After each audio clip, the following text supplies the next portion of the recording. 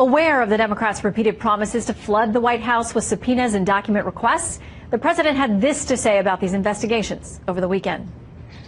So now they go and morph into, let's inspect every deal he's ever done. We're going to go into his finances. We're going to check his deals. We're going to check. These people are sick.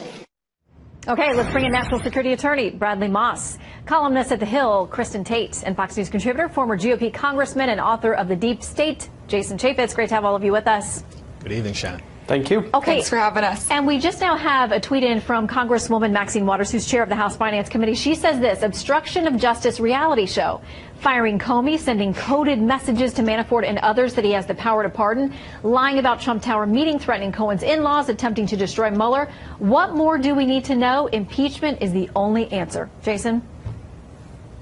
Well, she started saying impeachment pretty much when the president was elected.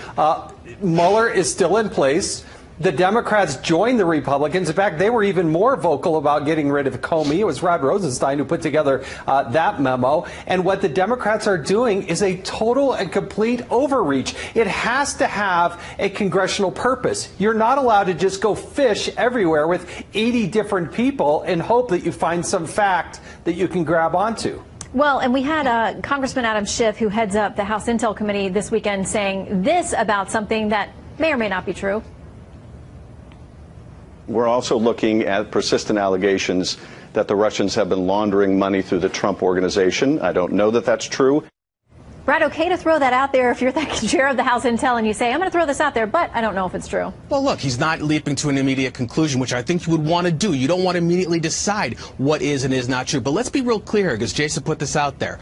These requests, the 81 different individuals, entities, corporations, whatever, are all people and entities that have already released documents, these very same documents, to federal investigators in the Southern District of New York, to state investigators in New York, and to the Mueller team. This is basically Congress, the House in particular, getting a duplicate copy of everything for their own report that would encompass all of these different investigations. And remember, under DOJ policy, the president can't be indicted. So no matter what these different teams find, all they could do is write an internal report at the end. That's why the House wants the documents as well. Well, it's interesting because you mentioned all these other entities that are already looking into all of these things. The New York Times, I think it was today, said basically what Democrats are doing is gathering all the same evidence. So if the Mueller report doesn't pan out, they can actually have the same evidence with a different standard of proof. It's not something that would maybe meet a criminal indictment, but they have other things they could do with it, possibly the I word, impeachment. I want to play something that Jerry Nadler said, congressman who heads up the chair of the House Judiciary Committee,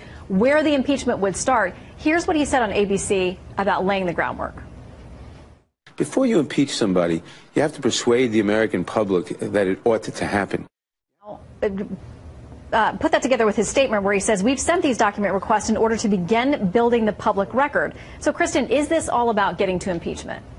Yeah, it's very clear what's going on here. Now that very few people expect some big Russian collusion bombshell from Mueller, the Democrats are prepared to investigate Trump endlessly to find anything to remove him from office.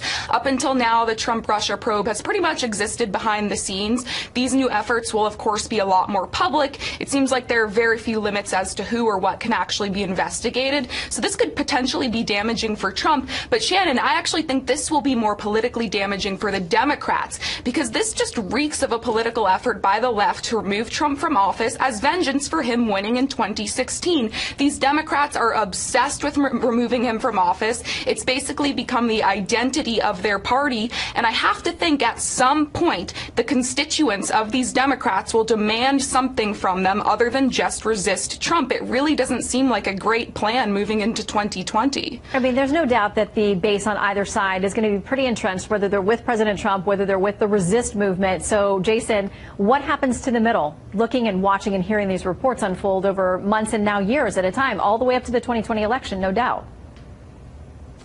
Well, look, I think they're going to be very dismayed at the Democrats who've been promising since day one. You listen to Adam Schiff, he said that there was actual evidence. There isn't not only no evidence, you don't have even a single witness. And for Adam Schiff to continue to throw out new allegations with no evidence, no witness, no smoking gun is the most irresponsible thing you can do when you're entrusted with that gavel there on the Intel Committee. He's a joke of a congressman. He is no way should be in that position. And I think the voters will ultimately take it out on the Democrats and take him out of power. We'll see. This is what Sarah Sanders from the White House says tonight. Chairman Nadler and his fellow Democrats have embarked on a fishing expedition because they're terrified that their 2-year false narrative of Russian collusion is crumbling.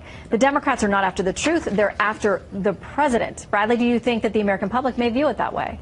I don't think quite yet. I think, look, the president's already an indicted co-conspirator in the Southern District of New York, tied up in a criminal conspiracy that his former personal lawyer pled guilty to. Despite what Jason just said, there are already pieces of evidence out there about criminal coordination. You had Paul Manafort, the campaign chairman, giving 75 pages of polling data to who? The Russian intelligence guy, Konstantin Kilimnik. You had Roger Stone coordinating what he at least believed was information about WikiLeaks and giving it to the campaign. Is there going to be the smoking gun we remember from Watergate? I don't know. I'm not have that information any more than Jason does. But neither of us can conclude one way or the other where this will go. All right. Well, we should know at some point when the special counsel wraps up. In the meantime, we'll have plenty to wade through with these Democrat investigations on the Hill. Thank you all. Power Panel, great to have you. Absolutely. I want to bring in now Ben Shapiro, editor-in-chief at thedailywire.com and author of the new book, The Right Side of History, How Reason and Moral Purpose Made the West Great. You and I were going to talk about sundry things tonight, and now we are focused in on something that you have been watching, and that is how Democrats deal with this. Your first reaction, and then I want to bring in some tweets from some of those 2020 Democratic hopefuls. Well, it's astonishing to watch as the Democrats turn their lonely eyes from Robert Mueller, who was supposed to be the deus ex machina who stopped President Trump, to the Southern District of New York. They're doing that in real time. They're claiming that maybe, just maybe, once the entire report is released, then it will tell us something different from the fact that there are no indictments, as we now know.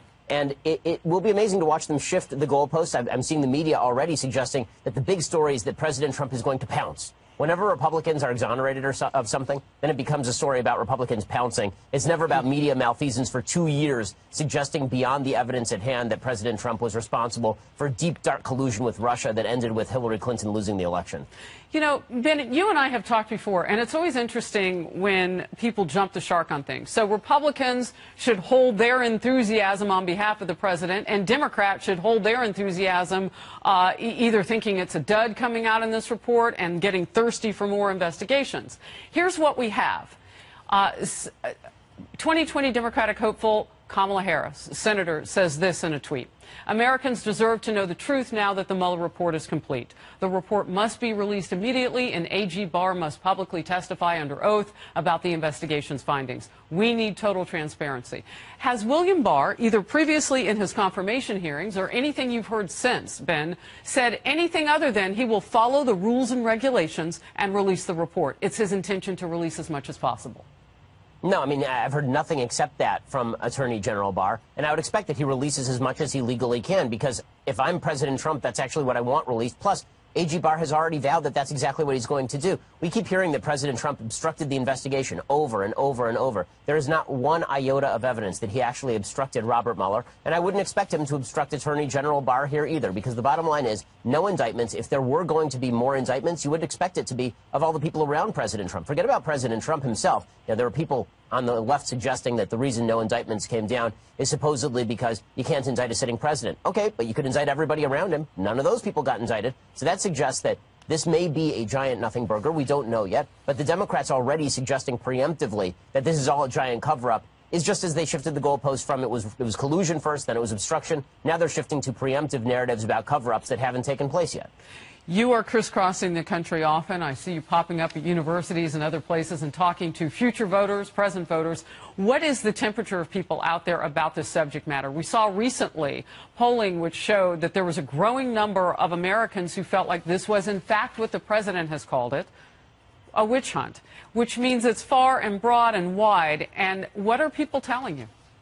I mean, what I keep hearing over and over is that people were ready to hear the facts, but in the end, they don't feel like there was going to be much that comes down. And if it turns out that not much came down, after Democrats overpromised for years on end that there would be hard evidence that President Trump skewed the election with the help of Vladimir Putin, that's going to blow back on them. I mean, you promise your base that you're going to get President Trump out of office and have him frog march like the Krasenstein brothers, and things are going to go wrong for you when that turns out not to be true. This is just coming in. Senator Booker's campaign has just released an email urging supporters to add their name to a list if they support the release of the Mueller report. If you sign, it leads to a page to donate to the campaign. This is coming from my executive producer, normally on Outnumbered Overtime. So fundraising off of this. Again, I mean, the idea of jumping the shark is what gets you in trouble with the American people because, as you said, they just want the facts. I mean, it is such an obvious ploy. Every single thing that can be used for a fundraiser is used for a fundraiser by candidates for political office, obviously. But preemptively suggesting that Barr is going to engage in a cover-up, so sign a petition and give me money, is a pretty absurd use of everybody's time and money.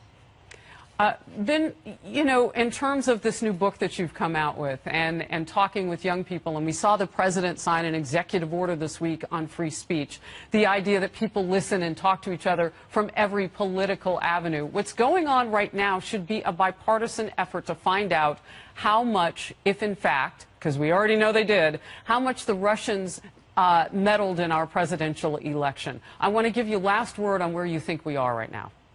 I mean, I think where we are is that Democrats are going to have to double down on what they already believed about President Trump, and I think that the best way for President Trump to be fully exonerated with the American public is for Barr to release as much as possible, which I think he will do. Is that going to stop the investigations? No. Will it stop the Democrats from looking to the SDNY? Of course not. But at the very least, it should give us a final word on what happened with Trump and Russia in 2016. So far, the only evidence available appears to be nothing criminal.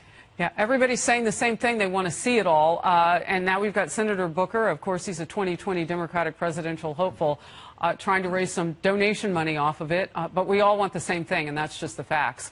Ben Shapiro, always great to have you on the program. Thank you. Thanks so much.